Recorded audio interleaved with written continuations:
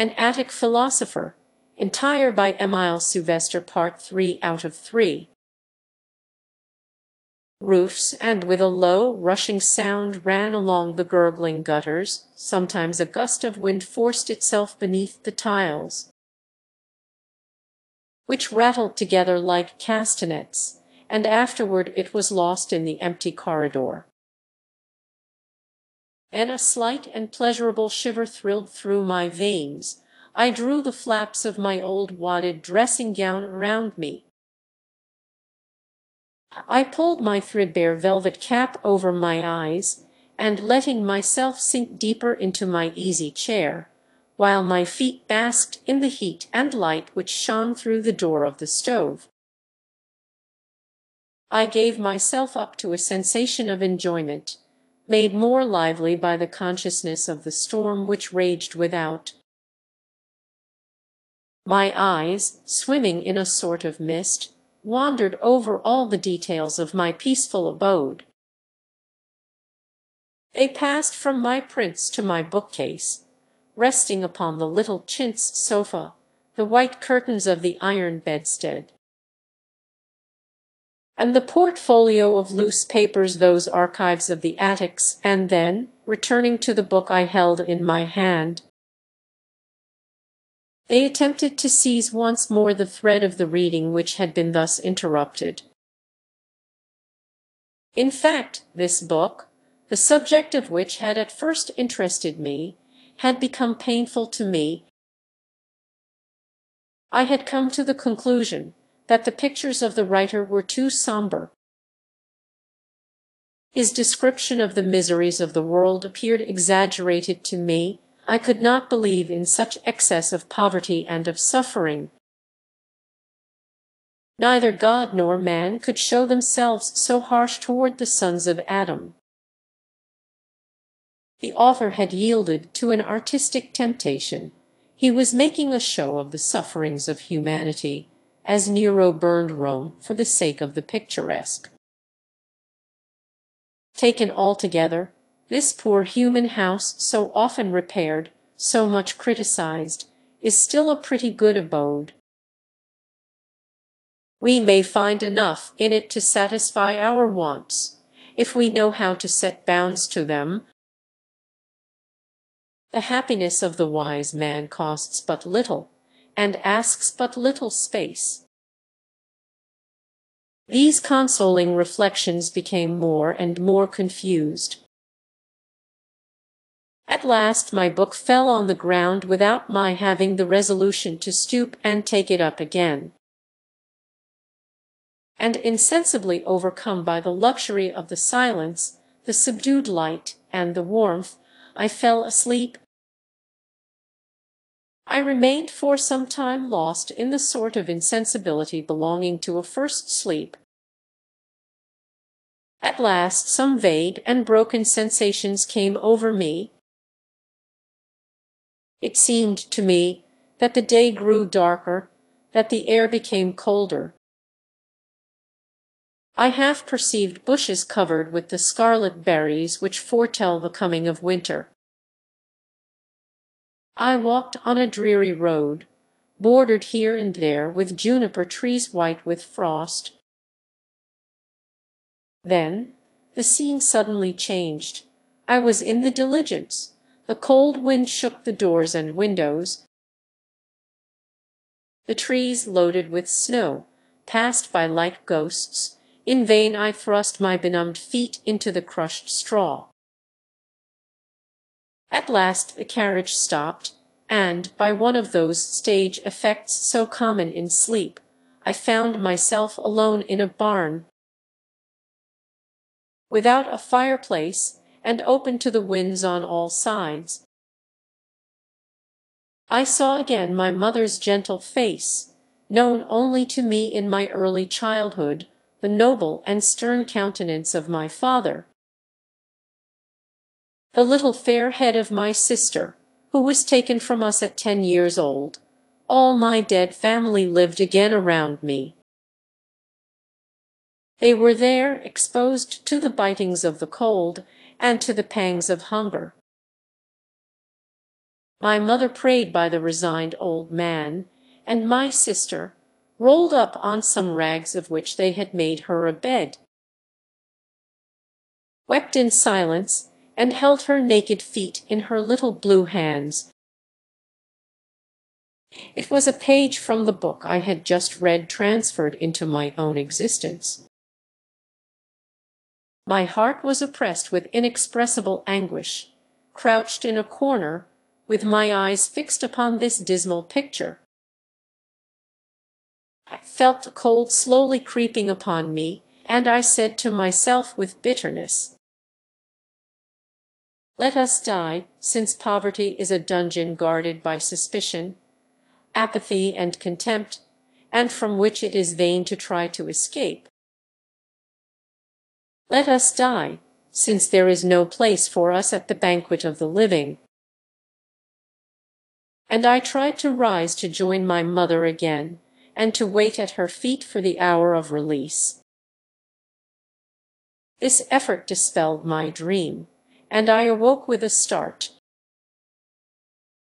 I looked around me. My lamp was expiring, the fire in my stove extinguished, and my half-opened door was letting in an icy wind. I got up with a shiver, to shut and double-lock it, then I made for the alcove, and went to bed in haste. The cold kept me awake a long time, and my thoughts continued the interrupted dream. The pictures I had lately accused of exaggeration now seemed but a too faithful representation of reality, and I went to sleep without being able to recover my optimism or my warmth. Thus did a cold stove and a badly closed door alter my point of view. All went well when my blood circulated properly, all looked gloomy when the cold laid hold on me.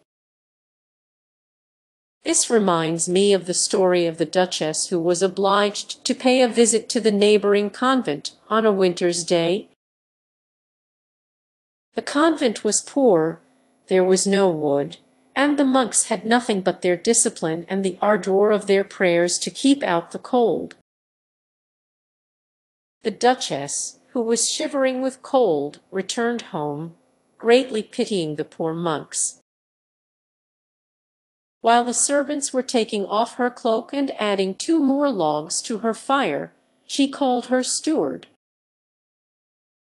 whom she ordered to send some wood to the convent immediately.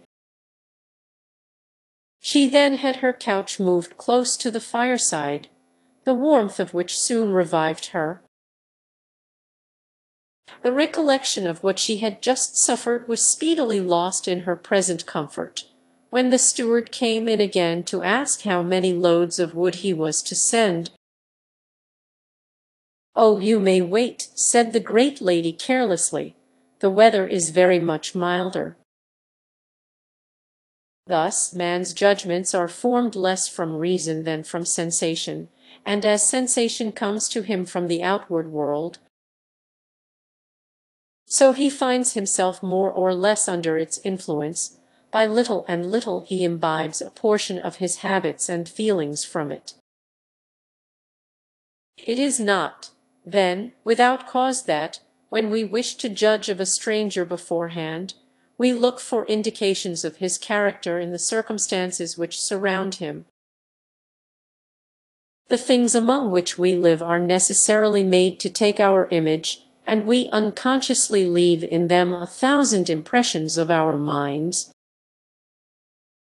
As we can judge by an empty bed of the height and attitude of him who has slept in it, so the abode of every man discovers to a close observer the extent of his intelligence and the feelings of his heart. Bernardin de Saint-Pierre has related the story of a young girl who refused a suitor because he would never have flowers or domestic animals in his house. Perhaps the sentence was severe, but not without reason. We may presume that a man insensible to beauty and to humble affection must be ill prepared to feel the enjoyments of a happy marriage.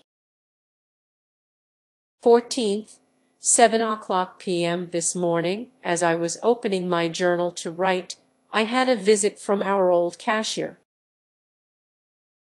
His sight is not so good as it was, his hand begins to shake, and the work he was able to do formerly is now becoming somewhat laborious to him.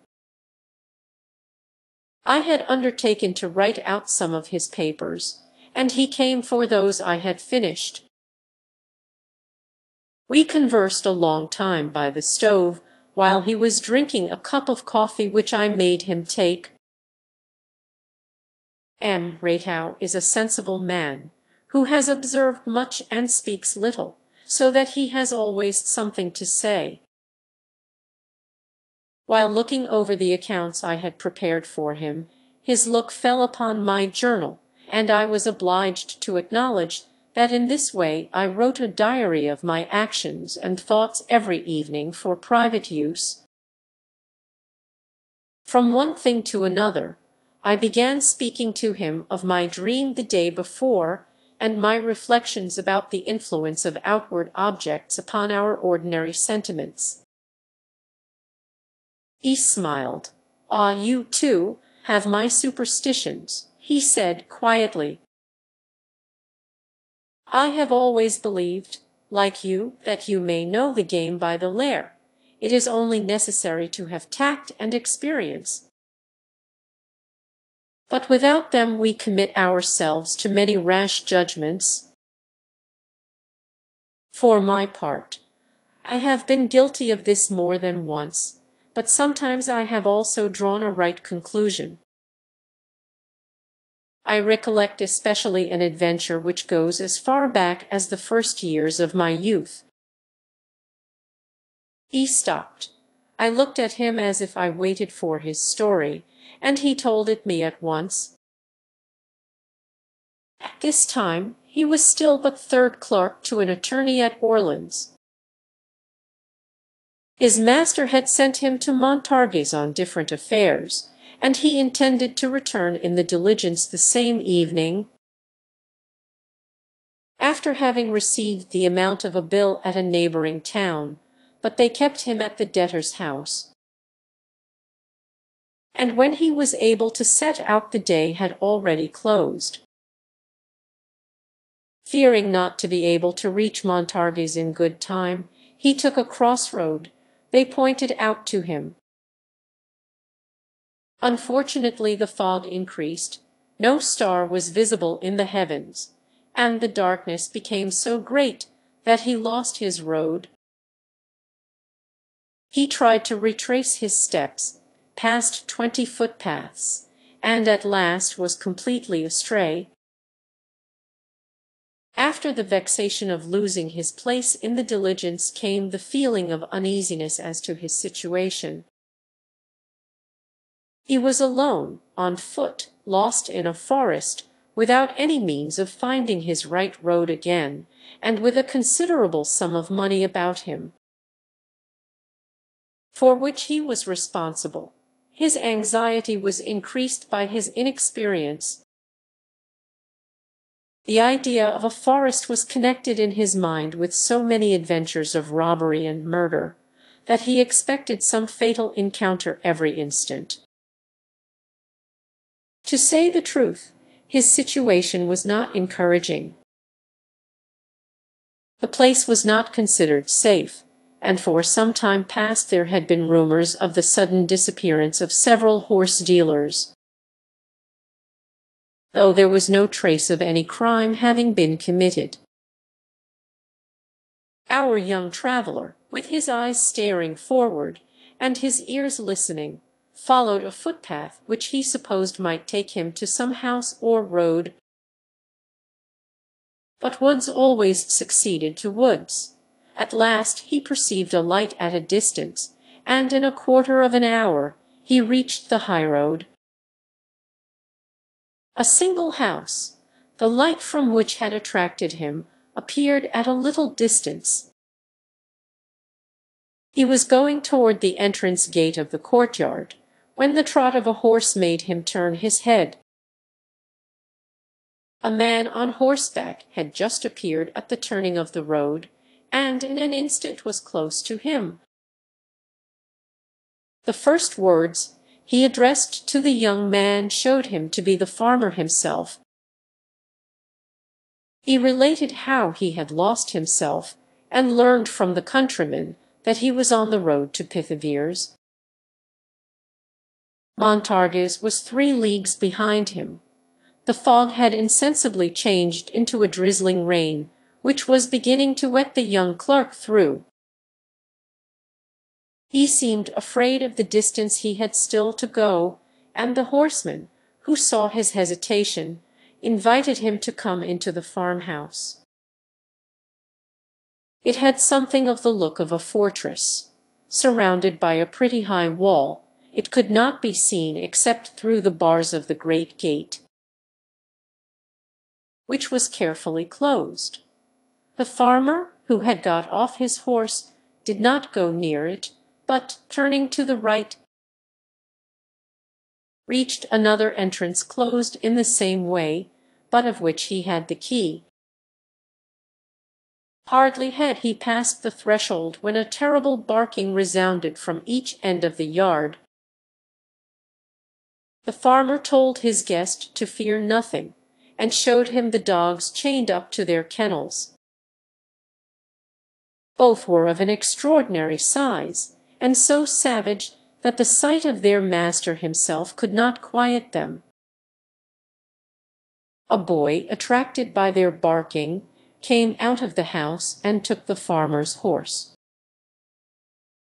The latter began questioning him about some orders he had given before he left the house, and went toward the stable to see that they had been executed. Thus left alone, our clerk looked about him. A lantern which the boy had placed on the ground cast a dim light over the courtyard. All around seemed empty and deserted. Not a trace was visible of the disorder often seen in a country farmyard, and which shows a temporary cessation of the work, which is soon to be resumed again. Neither a cart forgotten where the horses had been unharnessed, nor sheaves of corn heaped up ready for threshing, nor a plough overturned in a corner and half hidden under the freshly cut clover. The yard was swept, the barns shut up and padlocked. Not a single vine creeping up the walls, everywhere stone, wood, and iron.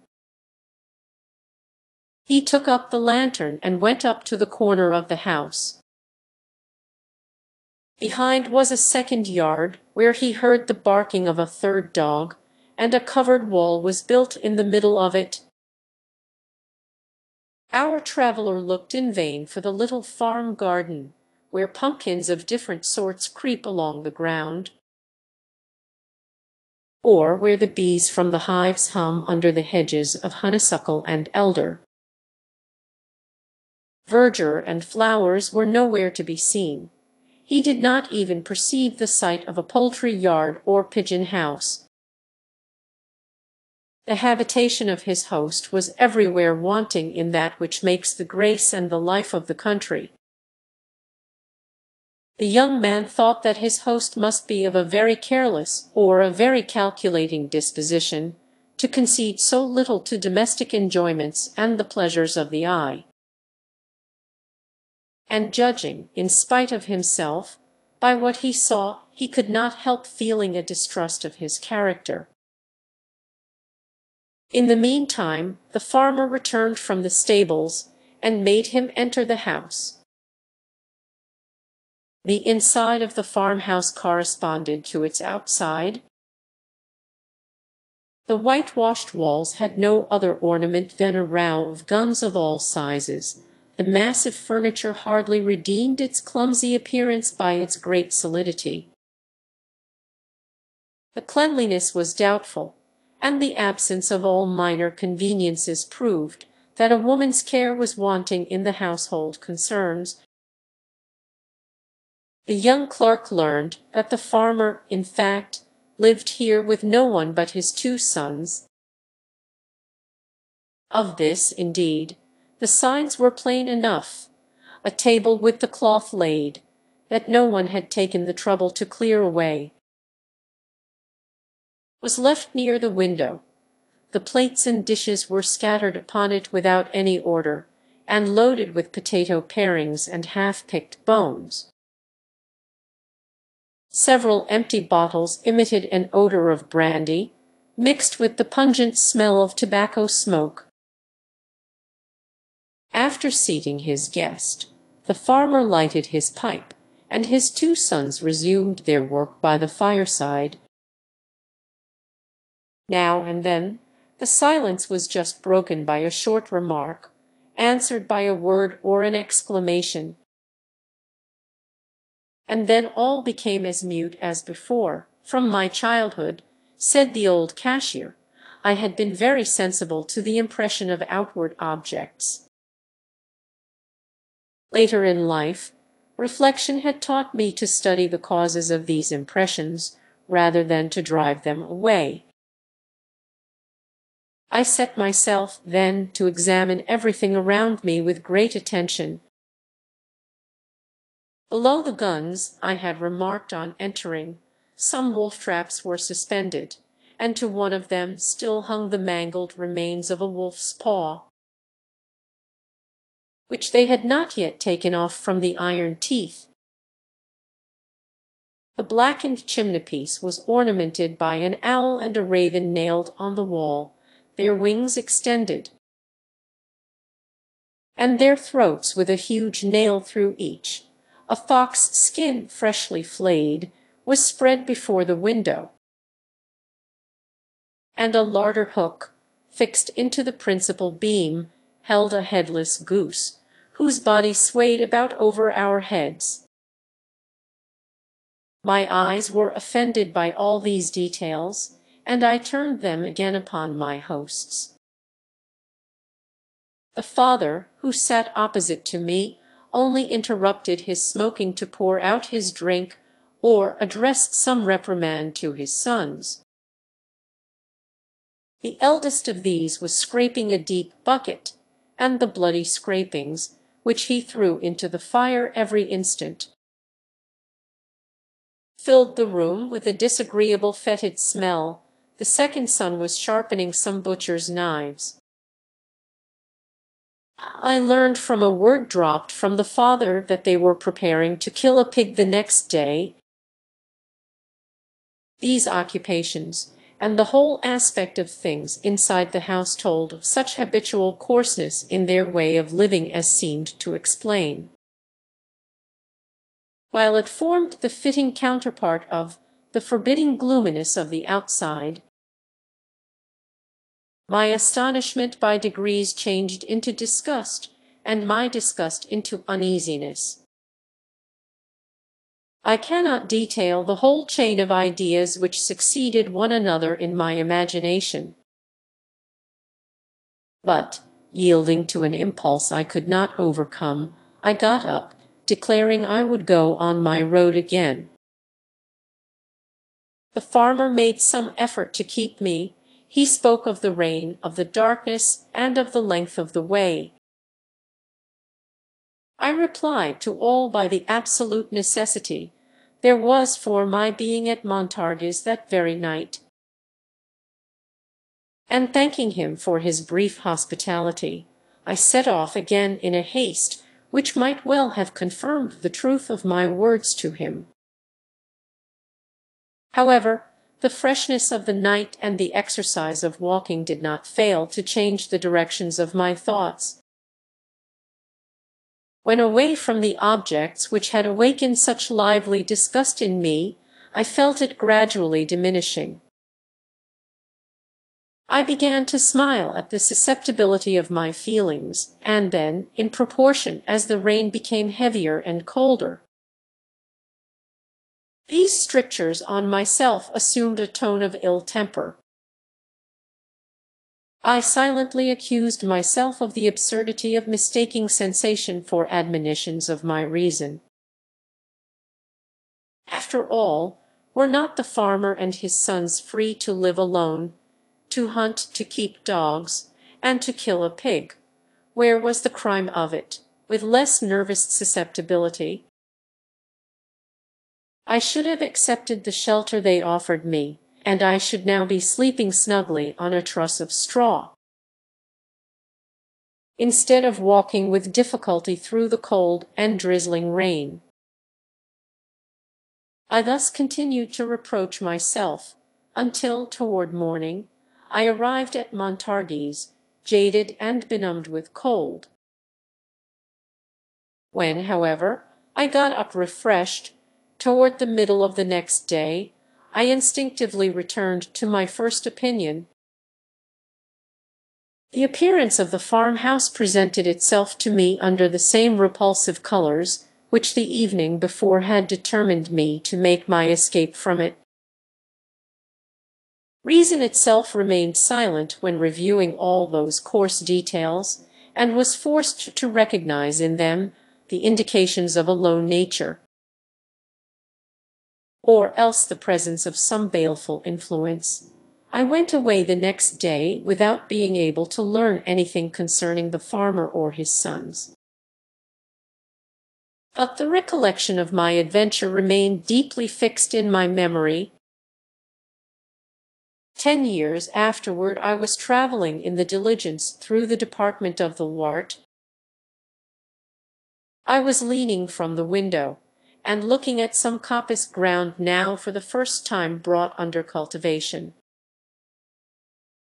and the mode of clearing which one of my travelling companions was explaining to me, when my eyes fell upon a walled enclosure, with an iron-barred gate. Inside it I perceived a house with all the blinds closed, and which I immediately recollected. It was the farmhouse where I had been sheltered. I eagerly pointed it out to my companion, and asked who lived in it.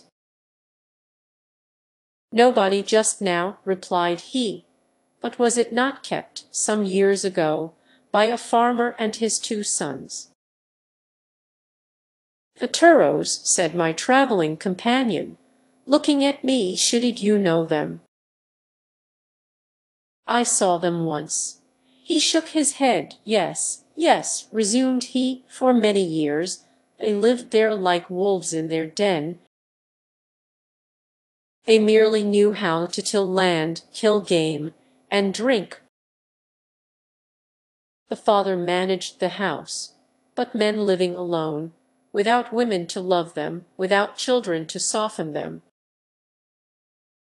and without God to make them think of heaven, always turn into wild beasts, you see." So one morning the eldest son, who had been drinking too much brandy, would not harness the plough horses. His father struck him with his whip, and the son, who was mad drunk, shot him dead with his gun. 16th p.m. I have been thinking of the story of the old cashier these 2 days. It came so opportunely upon the reflections my dream had suggested to me. Have I not an important lesson to learn from all this? If our sensations have an incontestable influence upon our judgments, how comes it that we are so little careful of those things which awaken or modify these sensations? The external world is always reflected in us as in a mirror, and fills our minds with pictures which, unconsciously to ourselves, become the germs of our opinions and of our rules of conduct. All the objects which surround us are then, in reality, so many talismans whence good and evil influences are emitted. And it is for us to choose them wisely, so as to create a healthy atmosphere for our minds. Feeling convinced of this truth, I set about making a survey of my attic. The first object on which my eyes rest is an old map of the history of the principal monastery in my native province. I had unrolled it with much satisfaction, and placed it on the most conspicuous part of the wall. Why had I given it this place? Ought this sheet of old worm-eaten parchment to be of so much value to me, who am neither an antiquary nor a scholar? Is not its real importance in my sight that one of the abbots who founded it bore my name, and that I shall, perchance, be able to make myself a genealogical tree of it for the edification of my visitors? While writing this, I feel my own blushes. Come down with the map, let us banish it into my deepest drawer. As I passed my glass, I perceived several visiting cards complacently displayed in the frame. By what chance is it that there are only names that make a show among them? Here is a Polish count, a retired colonel, the deputy of my department. Quick, quick, into the fire with these proofs of vanity, and let us put this card in the handwriting of our office boy. This direction for cheap dinners, and the receipt of the broker where I bought my last armchair, in their place. These indications of my poverty will serve, as Montaigne says, mater ma superbi, and will always make me recollect the modesty in which the dignity of the lowly consists. I have stopped before the prints hanging upon the wall. This large and smiling Pomona, seated on sheaves of corn, and whose basket is overflowing with fruit, only produces thoughts of joy and plenty. I was looking at her the other day, when I fell asleep denying such a thing as misery. Let us give her as companion this picture of winter, in which everything tells of sorrow and suffering. One picture will modify the other. And this happy family of Gueuses, what joy in the children's eyes, what sweet repose in the young woman's face, what religious feeling in the grandfather's countenance! May God preserve their happiness to them, but let us hang by its side the picture of this mother, who weeps over an empty cradle. Human life has two faces, both of which we must dare to contemplate in their turn. Let me hide, too, these ridiculous monsters which ornament my chimney-piece. Plato has said that the beautiful is nothing else than the visible form of the good. If it is so, the ugly should be the visible form of the evil, and, by constantly beholding it, the mind insensibly deteriorates. But above all, in order to cherish the feelings of kindness and pity, let me hang at the foot of my bed this affecting picture of the last sleep. Never have I been able to look at it without feeling my heart touched. An old woman, clothed in rags, is lying by a roadside, her stick is at her feet, and her head rests upon a stone. She has fallen asleep, her hands are clasped, murmuring a prayer of her childhood. She sleeps her last sleep. She dreams her last dream. She sees herself, again a strong and happy child, keeping the sheep on the common, gathering the berries from the hedges, singing, curtsying to passers-by, and making the sign of the cross, when the first star appears in the heavens. Happy time! Filled with fragrance and sunshine, she wants nothing yet, for she is ignorant of what there is to wish for. But see her grown up, the time is come for working bravely. She must cut the corn, thresh the wheat, carry the bundles of flowering clover or branches of withered leaves to the farm. If her toil is hard, hope shines like a sun over everything, and it wipes the drops of sweat away. The growing girl already sees that life is a task, but she still sings as she fulfills it. By and by the burden becomes heavier. She is a wife, she is a mother, she must economize the bread of today. Have her eye upon the morrow, take care of the sick, and sustain the feeble. She must act, in short, that part of an earthly providence. So easy when God gives us his aid, so hard when he forsakes us. She is still strong, but she is anxious. She sings no longer. Yet a few years, and all is overcast. The husband's health is broken. His wife sees him pine away by the now fireless hearth. Cold and hunger finish what sickness had begun. He dies, and his widow sits on the ground by the coffin provided by the charity of others, pressing her two half-naked little ones in her arms. She dreads the future, she weeps, and she droops her head. At last, the future has come, the children are grown up, but they are no longer with her. Her son is fighting under his country's flag, and his sister is gone. Both have been lost to her for a long time, perhaps forever, and the strong girl, the brave wife, the courageous mother, is henceforth only a poor old beggar woman, without a family and without a home. She weeps no more, sorrow has subdued her. She surrenders and waits for death. Death, that faithful friend of the wretched, is come, not hideous and with mockery, as superstition represents, but beautiful, smiling, and crowned with stars. The gentle phantom stoops to the beggar.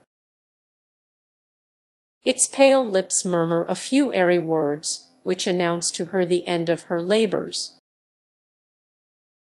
A peaceful joy comes over the aged beggar woman, and, leaning on the shoulder of the great deliverer, she has passed unconsciously from her last earthly sleep to her eternal rest.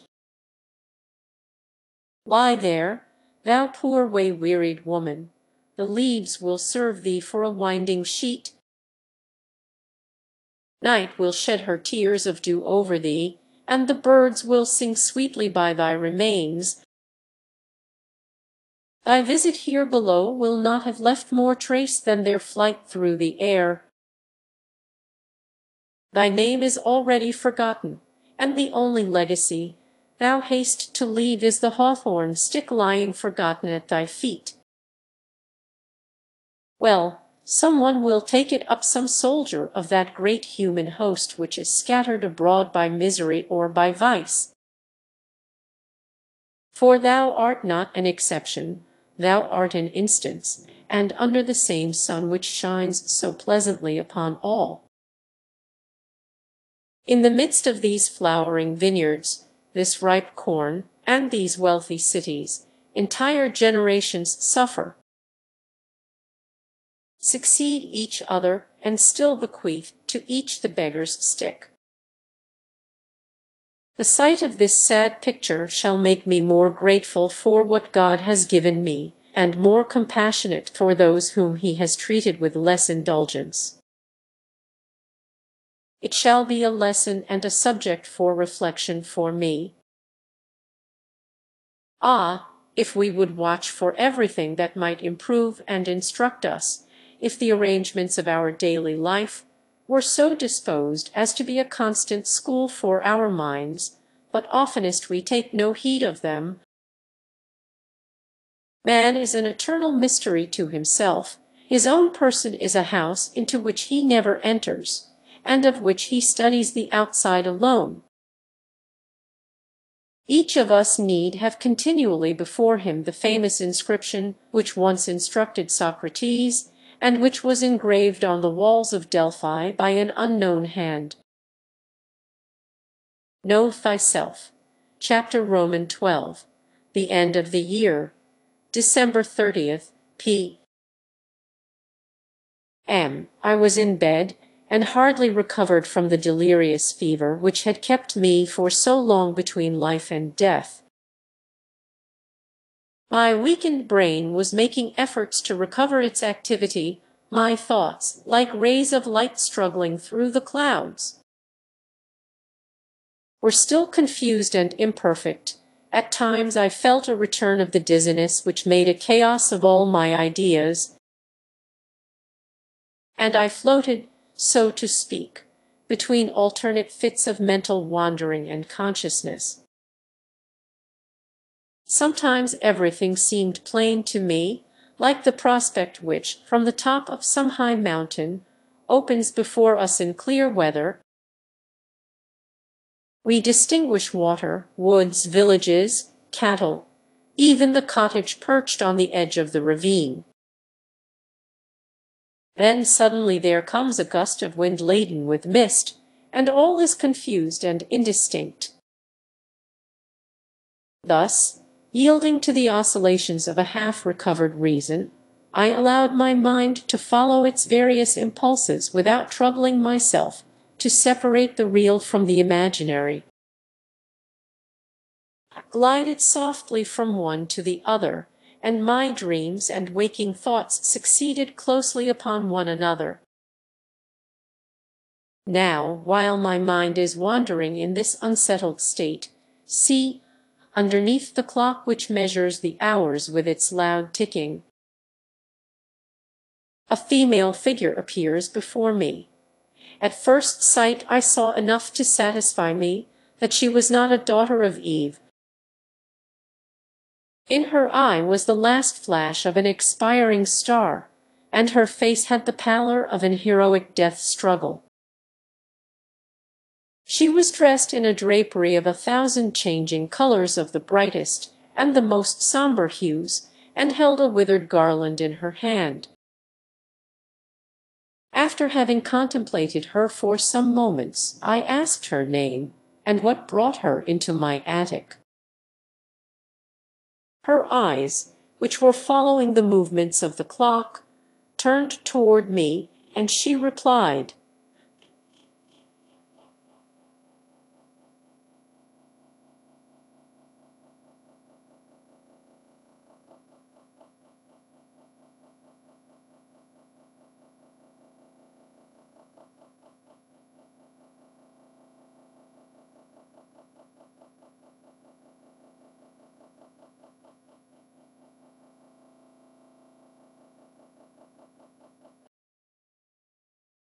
"You see in me the year which is just drawing to its end.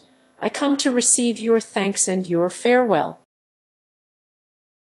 I raised myself on my elbow in surprise, which soon gave place to bitter resentment.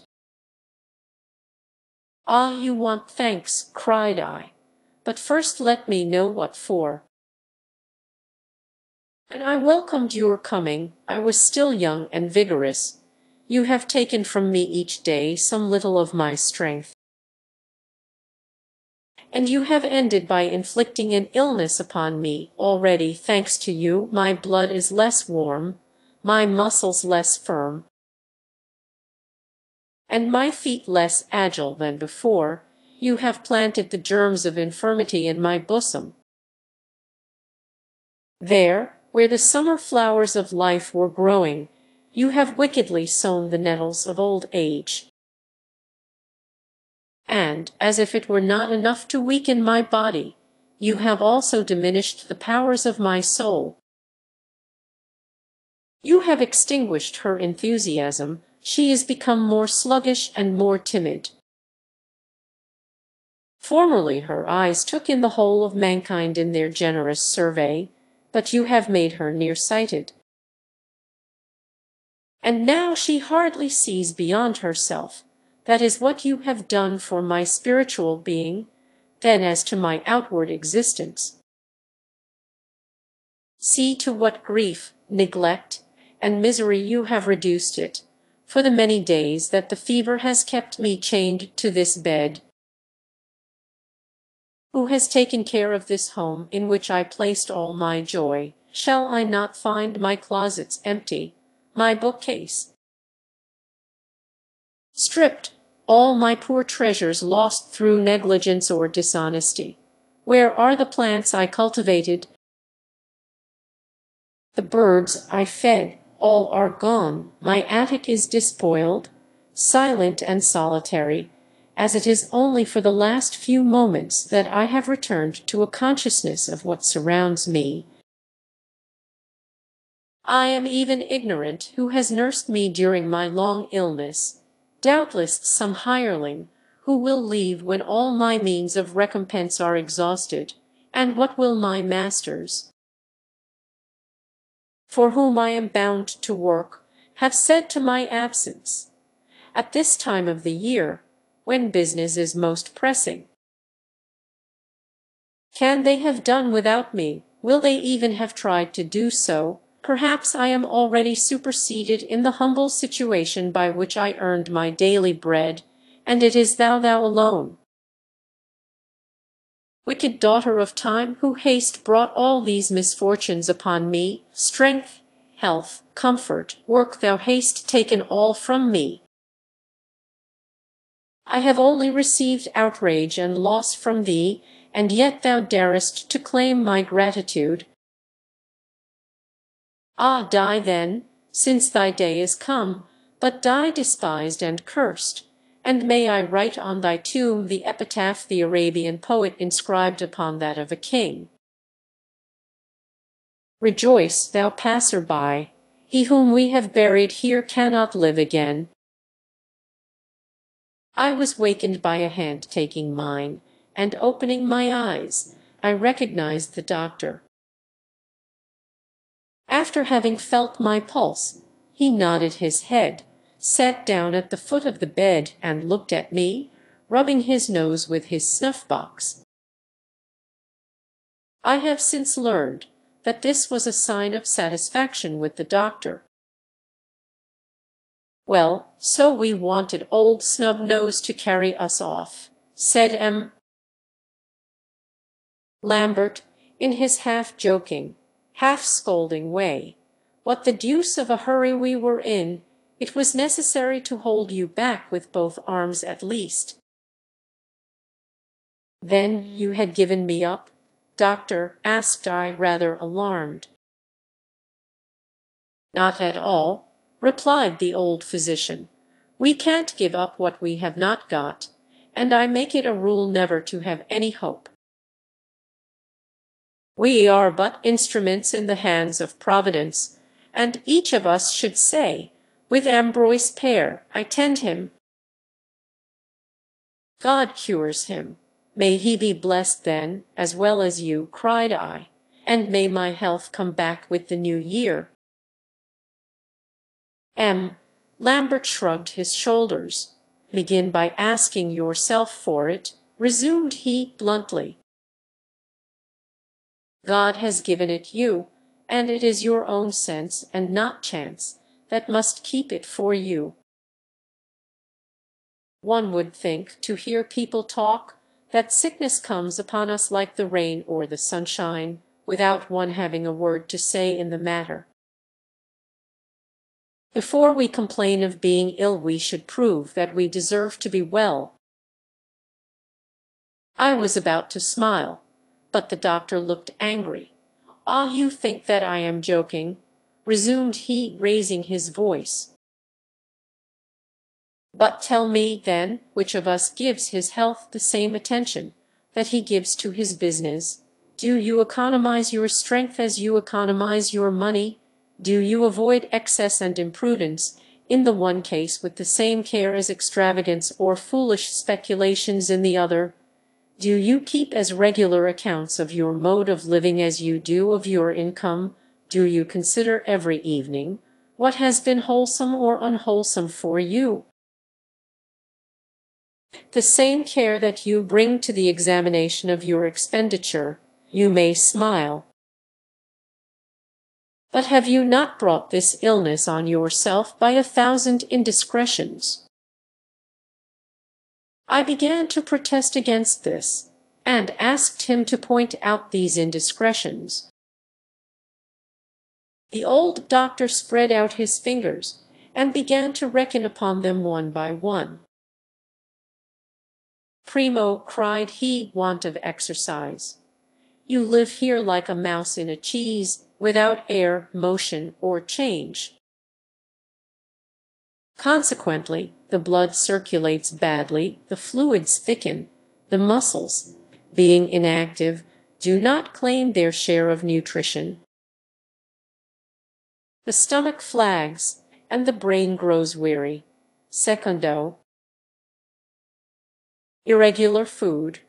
Caprice is your cook, your stomach a slave who must accept what you give it, but who presently takes a sullen revenge. Like all slaves, Tertio, sitting up late. Instead of using the night for sleep, you spend it in reading. Your bedstead is a bookcase, your pillows a desk. At the time when the wearied brain asks for rest, you lead it through these nocturnal orgies. And you are surprised to find it the worse for them the next day. Quarto. Luxurious habits. Shut up in your attic, you insensibly surround yourself with 1,000 effeminate indulgences. You must have list for your door, a blind for your window, a carpet for your feet, an easy chair stuffed with wool for your back, your fire lit at the first sign of cold, and a shade to your lamp, and thanks to all these precautions, the least draught makes you catch cold, common chairs give you no rest, and you must wear spectacles to support the light of day. You have thought you were acquiring comforts, and you have only contracted infirmities. Quinto. Ah, enough, enough, doctor, cried I, pray, do not carry your examination farther. Do not attach a sense of remorse to each of my pleasures. The old doctor rubbed his nose with his snuff-box. You see, said he, more gently, and rising at the same time, you would escape from the truth. You shrink from inquiry, a proof that you are guilty. A misconfidentum reum, but at least, my friend, do not go on laying the blame on time, like an old woman. Thereupon he again felt my pulse and took his leave, declaring that his function was at an end, and that the rest depended upon myself. When the doctor was gone, I set about reflecting upon what he had said. Although his words were too sweeping, they were not the less true in the main. How often we accuse chance of an illness, the origin of which we should seek in ourselves. Perhaps it would have been wiser to let him finish the examination he had begun. But is there not another of more importance, that which concerns the health of the soul? Am I so sure of having neglected no means of preserving that during the year which is now ending? Have I, as one of God's soldiers upon earth, kept my courage and my arms efficient? Shall I be ready for the great review of souls which must pass before him who is in the dark valley of Jehoshaphat? Darest thou examine thyself, O my soul, and see how often thou hast erred. First, thou hast erred through pride, for I have not duly valued the lowly. I have drunk too deeply of the intoxicating wines of genius, and have found no relish in pure water. I have disdained those words which had no other beauty than their sincerity. I have ceased to love men solely because they are men. I have loved them for their endowments. I have contracted the world within the narrow compass of a pantheon, and my sympathy has been awakened by admiration only. The vulgar crowd, which I ought to have followed with a friendly eye because it is composed of my brothers in hope or grief, I have let pass by with as much indifference as if it were a flock of sheep. I am indignant with him who rolls in riches and despises the man poor in worldly wealth. And yet, vain of my trifling knowledge, I despise him who is poor in mind. I scorn the poverty of intellect as others do that of dress. I take credit for a gift which I did not bestow on myself, and turn the favor of fortune into a weapon with which to attack others. Ah, if, in the worst days of revolutions, ignorance has revolted and raised a cry of hatred against genius! The fault is not alone in the envious malice of ignorance, but comes in part, too, from the contemptuous pride of knowledge. Alas, I have too completely forgotten the fable of the two sons of the magician of Baghdad.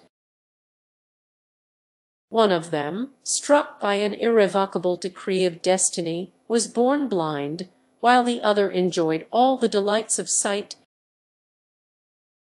The latter, proud of his own advantages, laughed at his brother's blindness, and disdained him as a companion. One morning the blind boy wished to go out with him. "To what purpose?" said he, "since the gods have put nothing in common between us. For me creation is a stage, where 1,000 charming scenes and wonderful actors appear in succession. For you it is only an obscure abyss, at the bottom of which you hear the confused murmur of an invisible world. Continue then alone in your darkness, and leave the pleasures of light to those upon whom the day-star shines." With these words he went away, and his brother, left alone, began to cry bitterly. His father, who heard him, immediately ran to him, and tried to console him by promising to give him whatever he desired. "Can you give me sight?" asked the child. "Fate does not permit it," said the magician.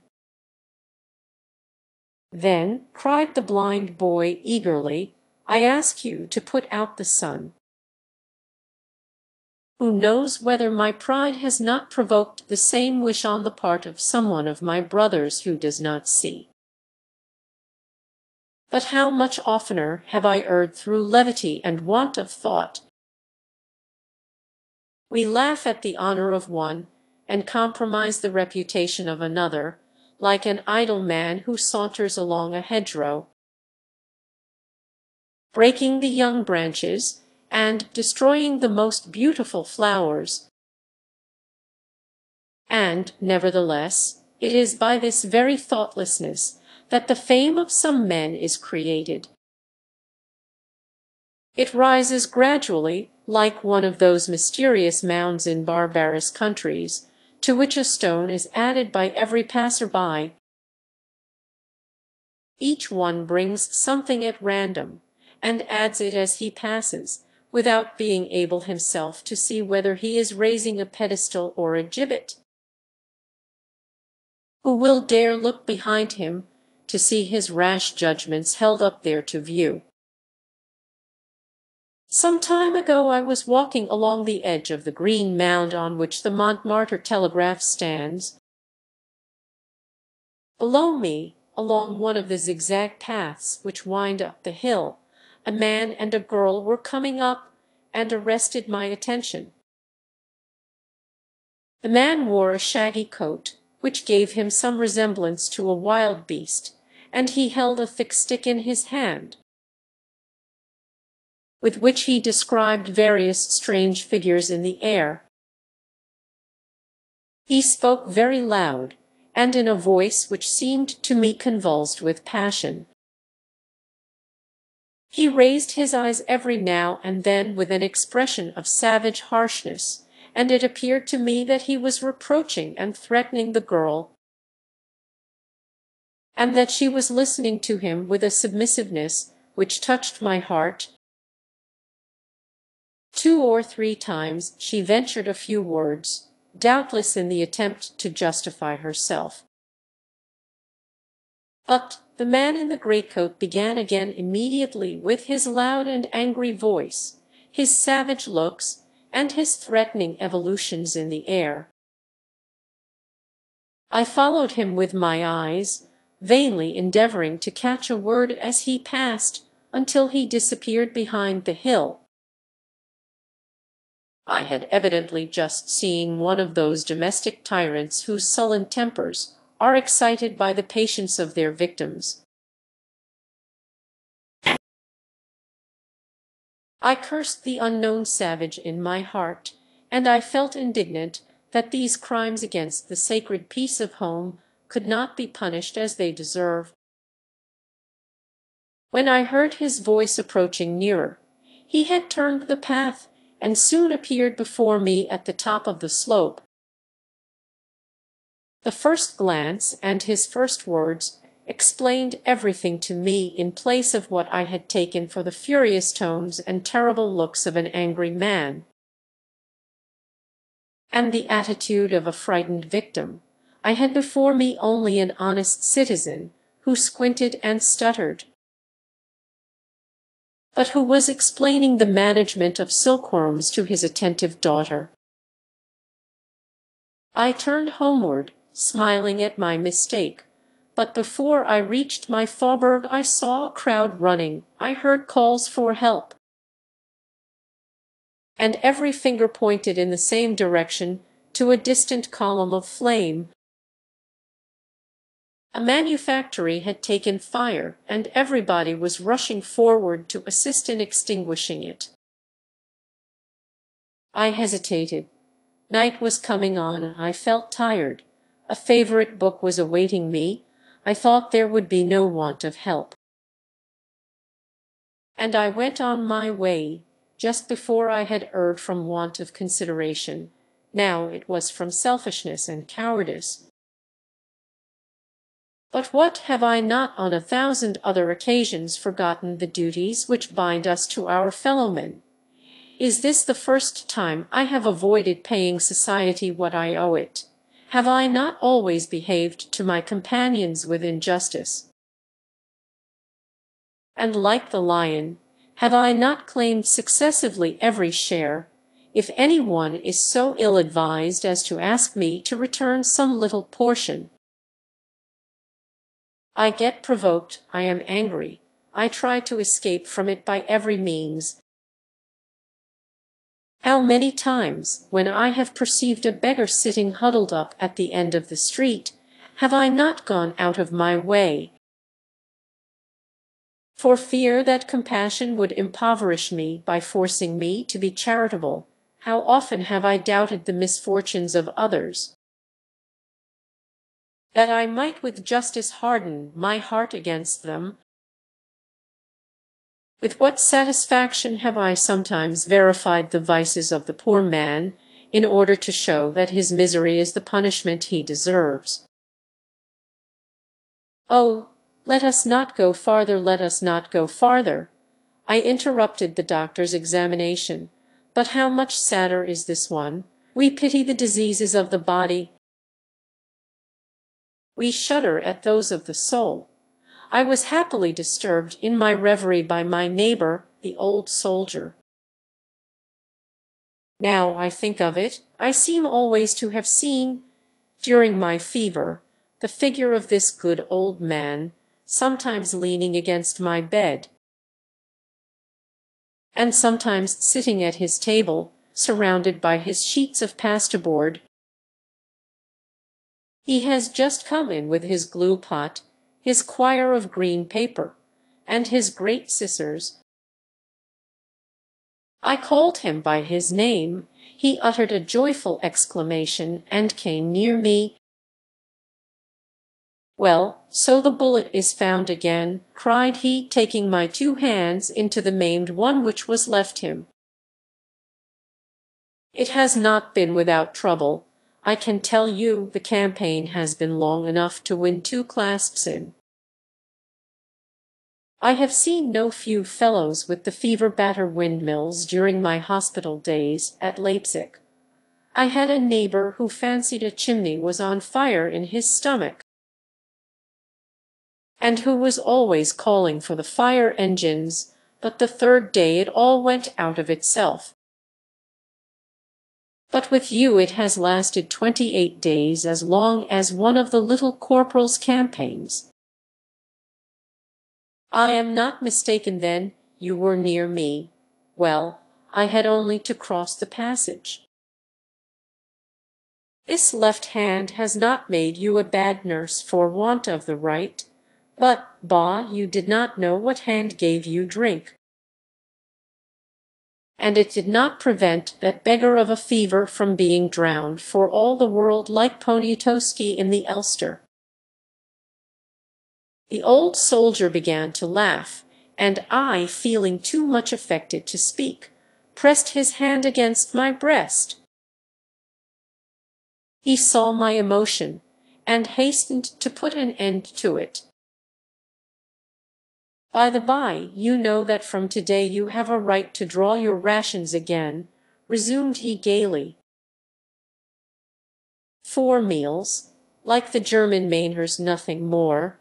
The doctor is your house steward. We must find the cook, too, replied I, with a smile. She is found, said the veteran. Who is she? Genevieve, the fruit woman. While I am talking she is cooking for you, neighbor, and do not fear her sparing either butter or trouble. As long as life and death were fighting for you, the honest woman passed her time in going up and down stairs to learn which way the battle went. And, stay, I am sure this is she. In fact, we heard steps in the passage, and he went to open the door. Oh, well, continued he, it is Mother Millot, our portress, another of your good friends, neighbor, and whose poultices I recommend to you. Come in, Mother Millot, come in. We are quite bonny boys this morning, and ready to step a minuet if we had our dancing shoes. The portress came in, quite delighted. She brought my linen, washed and mended by herself, with a little bottle of Spanish wine,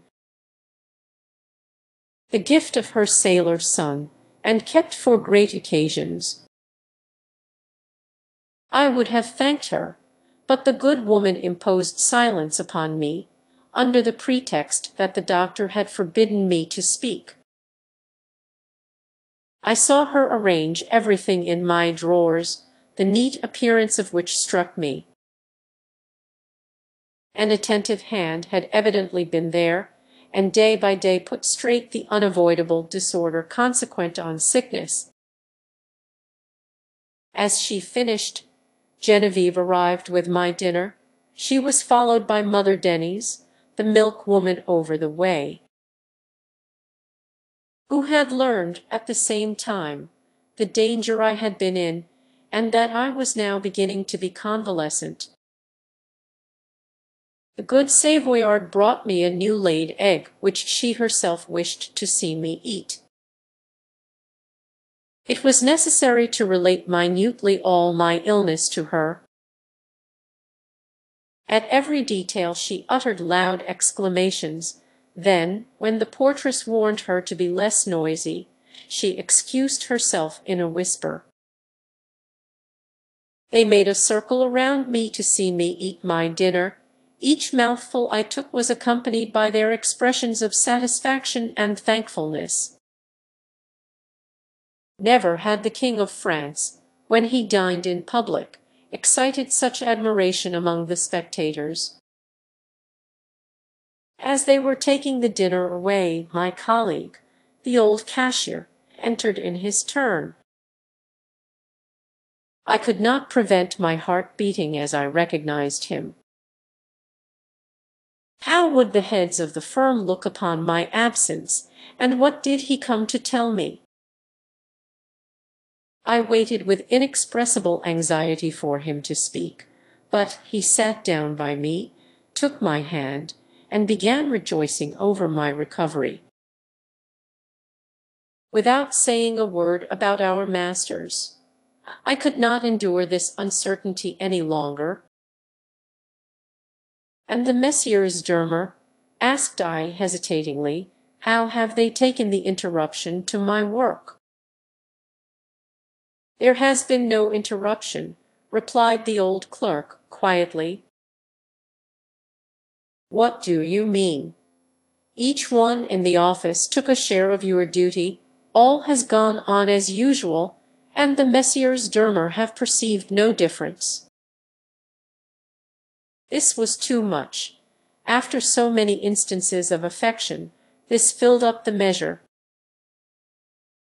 I could not restrain my tears. Thus the few services I had been able to do for others had been acknowledged by them 100-fold. I had sown a little seed, and every grain had fallen on good ground, and brought forth a whole sheaf. Ah, this completes the lesson the doctor gave me, if it is true that the diseases, whether of the mind or body, are the fruit of our follies and our vices. Sympathy and affection are also the rewards of our having done our duty, every one of us with God's help. Character and permanent condition. Everybody is gone. The old soldier has brought me back my flowers and my birds. They are my only companions. The setting sun reddens my half-closed curtains with its last rays. My brain is clear, and my heart lighter.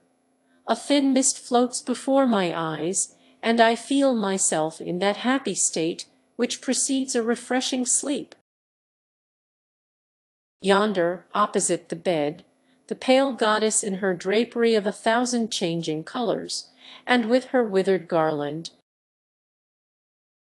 again appears before me, but this time I hold out my hand to her with a grateful smile.